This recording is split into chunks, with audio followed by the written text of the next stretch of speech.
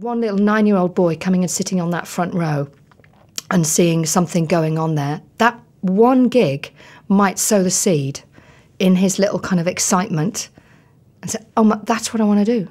I didn't know, but that's what I want to do now. And you've got to give that opportunity, you know, share it all out, and then some of those little shiny things are going to stick. They're going to stay inside people. I want to play my music. I want to give my music. I want to give my lyrics, and I want to give my harmonies. I want to give my voice.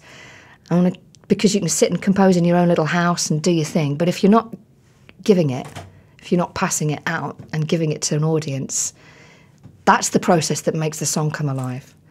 I feel like I waited quite a long time before I got my own material together to put this solo album together.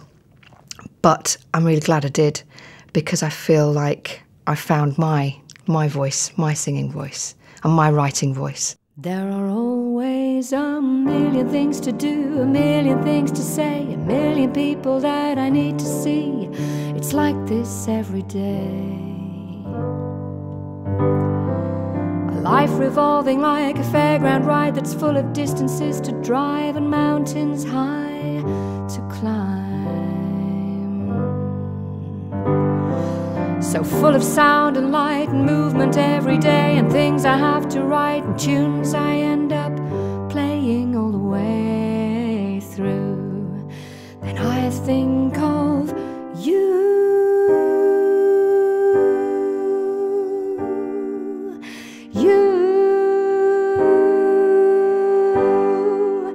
I think of you.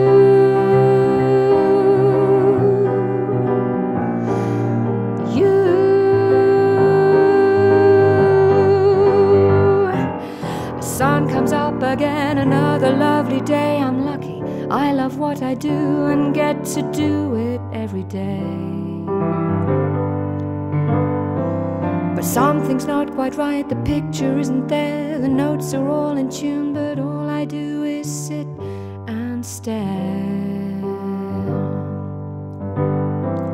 I look around and see the colours in my head, the empty vodka bottle by the fridge, and lyrics all over the bed.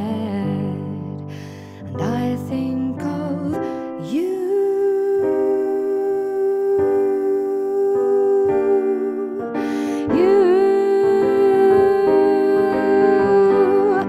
I think of you.